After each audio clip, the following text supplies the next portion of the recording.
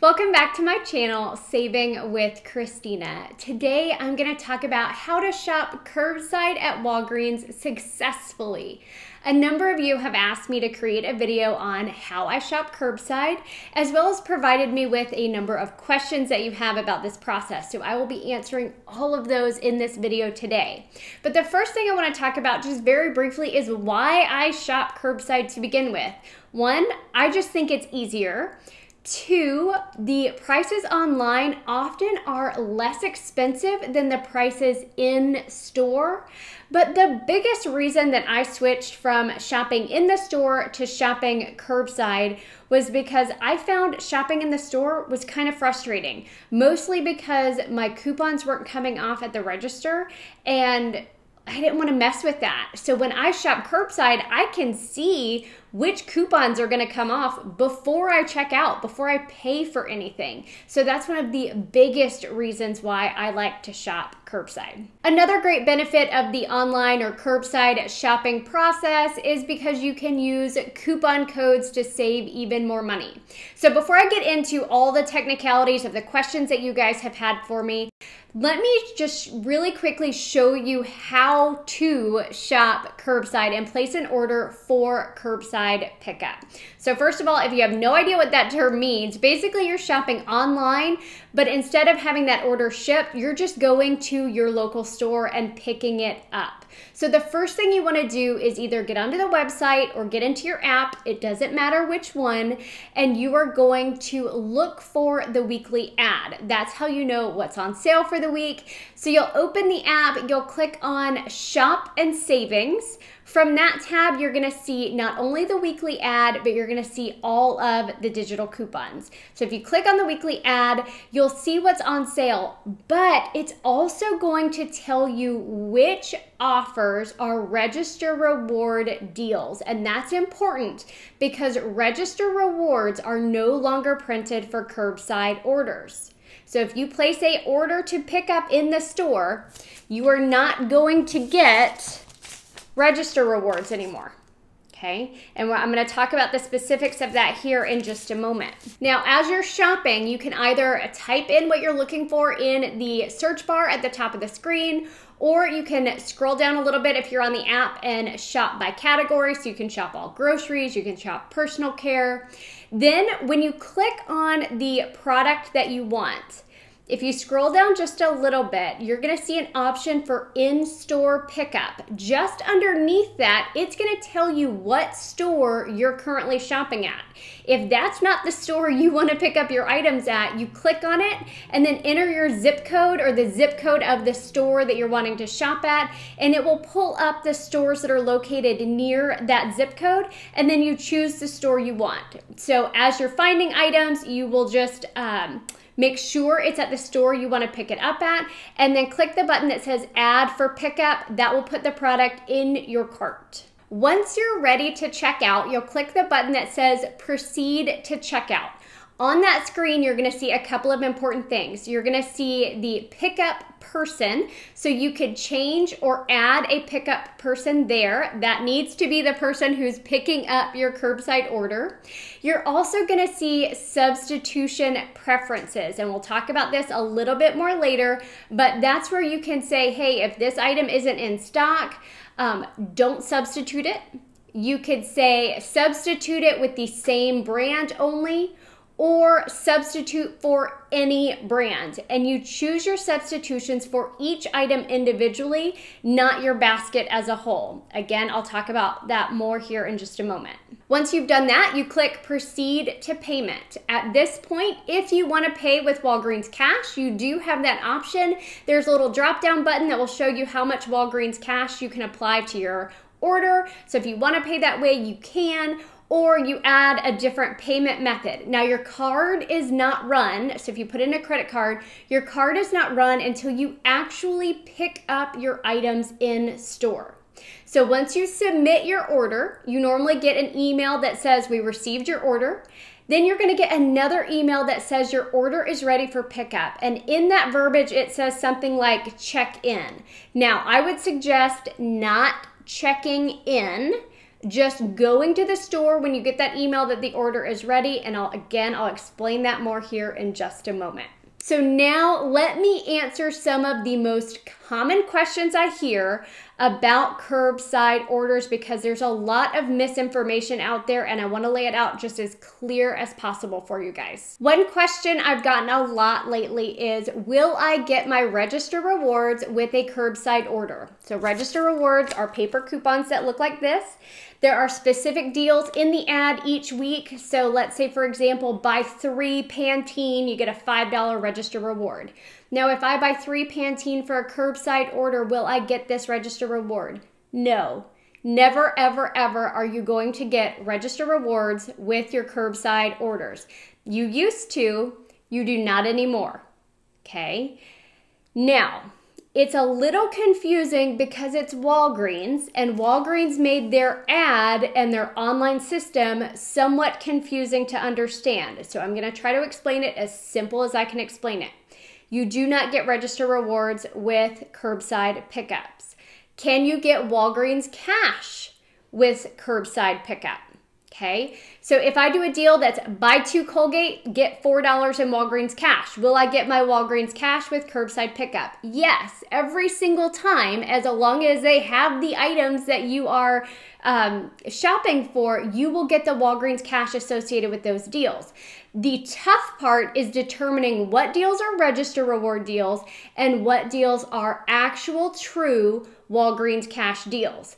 The only way to do this easily is to look at the ad. Now, in the ad, if it says receive $5 of in-store rewards, that's the register reward. The in-store rewards verbiage is for register rewards. So if you see a deal that says that, you're not going to get it as a register reward. You're not going to get it as Walgreens cash. Now, if in the ad it says buy 2, get $4 in Walgreens cash, or spend 20, get $10 in Walgreens cash, you will get the Walgreens cash on a curbside order. The problem is it's Walgreens, and they changed the wording to where it's confusing for people, because if you do ship to home on a register reward deal, they give you Walgreens cash. So in some places online, it will say Walgreens cash when in fact it is an actual register reward deal. So you think it's a Walgreens cash deal, you go and you don't get the Walgreens cash, and then you think you never get Walgreens cash on a curbside pickup. Well, that's not true. You just have to read in the actual ad. And remember, I showed you how to find that. Under Shop and Savings, you're going to see the weekly ad there. Look for that verbiage, Walgreens cash or in-store rewards. If it says in-store rewards, you know that it's a register reward deal. So if you place it for curbside, you're not going to get the register reward. If it's a true Walgreens cash deal, like buy 2, get $4 in Walgreens cash, or spend 10, get $5 in Walgreens cash, you will get that Walgreens cash for a curbside pickup. So hopefully I made that clear. Now, the second question that I've gotten recently, will I get a receipt with my curbside order? So the answer has always been yes until recently. And now Walgreens has this new thing in place, and it was a change to make it easier on their employees. If they use that little handheld device that looks like a phone and they scan the order out on that handheld device, it is not going to generate a receipt. So that's why I say don't check in through the email to say you're on the way to the store, because then they're going to go through that process most likely and not give you a receipt. In order to get a receipt, they have to scan the QR code with the actual product scanner, like the regular scanner that they use at the registers to scan your Kit Kat bar or your water or whatever. They have to use that regular scanner to scan the QR code. If they do it that way, you will get a receipt. So will that work at every store? If your store is willing to do it that method, then yes, you will get a receipt every time. If you walk in and say, hey, well, I need to make sure I get a receipt with this order, Can you use that scanner to scan the QR code versus your handheld device? And you will get a receipt. I tried it out this weekend. When I went in, they had already processed my order. They did not give me a receipt. I was like, oh shoot, I didn't realize y'all were doing that new process. Can we return it, buy it again, see if it works, because I wanted to be able to tell you guys. See if it works if you scan it with that regular scanner. So she was amazing. There was no one in the store. She did it and it printed a receipt. We need those receipts so we can scan them to our cashback apps. So that's how you always get a receipt. The next question I get asked a lot, and it comes in two different versions. How do I make sure I get my items with a curbside order? Or what happens if I'm doing a deal that's like buy two, get this, and then my store only has one of them? Okay, so let me answer that question. You may not like the answer, but it's the answer that works. Okay, the inventory system isn't always accurate, right? Someone may be at the store shopping while you're placing an online order. Their inventory just may be off a little bit. So it may show they have 3 of something when they really have nothing at the store. Is it frustrating? Yes. One way to get around that is to allow substitutions. So let's say there is a Colgate toothpaste deal, buy 2, get $4 in Walgreens cash. When I go through that checkout process, like I told you, when you get to substitutions, say substitute with same brand only. Okay, because if they don't have that specific one, they can substitute it with another one. Now, will all stores substitute the way you want them to? No, that's just the way it works, okay? If they substitute, you will never pay more. So if, let's say, I placed an order for Aspercream, and this happened this past weekend, and I ordered the 1 ounce, and they're out of the 1 ounce, but I had allowed for substitution, and they have the 3 ounce. They can substitute that 3 ounce, but I'm not going to be charged any more than what I would have been charged for the 1 ounce. So that's kind of a cool thing right there.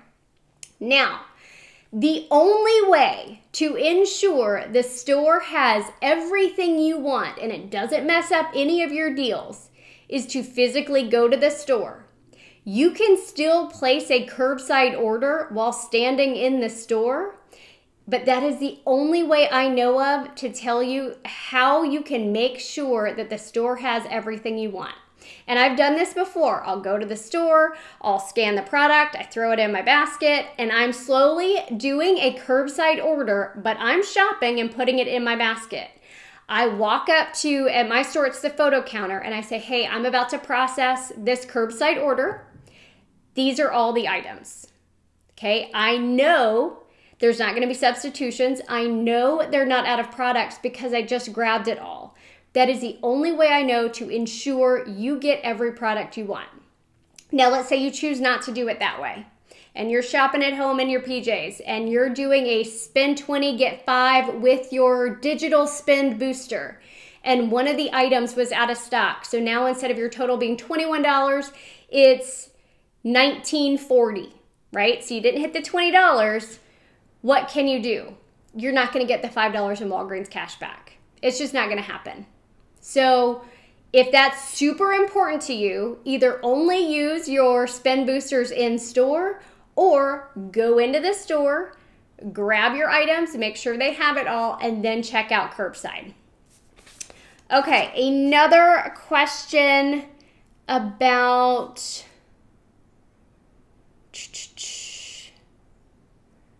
So those were the big ones. This is another one that I get quite a bit. If I pay with Walgreens cash on an order that awards Walgreens cash, will I still get the Walgreens cash back?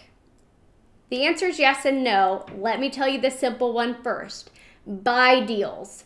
When a deal requires you to buy a certain amount of products to get a certain amount of Walgreens cash, you can always pay with Walgreens cash and still get the Walgreens cash back. So if it's buy 2 toothpaste or buy 3 shampoos or buy 6 pair of socks and get a certain amount of Walgreens cash back, you can always pay with Walgreens cash and get Walgreens cash back on those deals. If it is a spend deal, spend 10, get 5, spend 20, get 10, you do not want to pay with your Walgreens cash on those deals because you're not going to get it back. Now, there is a more, I don't want to say complicated. It is more complicated, but there is a longer, more explanatory answer to that. There is a way to pay with Walgreens cash and still get Walgreens cash back, but I have an entire video on it. I'm not going to talk about it in this one. If you're interested in that, go watch my video on how to use Walgreens cash on a spend deal, because that will answer your questions on how to do that. Now, if you have additional questions about what is Walgreens cash, how do I use it? What are registered rewards? How do I use them? How do I even start shopping at Walgreens? What is your beginner's guide? How do you use Walgreens cash on a spend deal? Or even if you just want to know how I personally use my register rewards to lessen frustration while shopping, I have videos on every single one of those topics. You can find them down in the video description box below. If y'all have additional questions, don't hesitate to drop them in the comments, and I will be happy to answer those if and when I can. Thank you.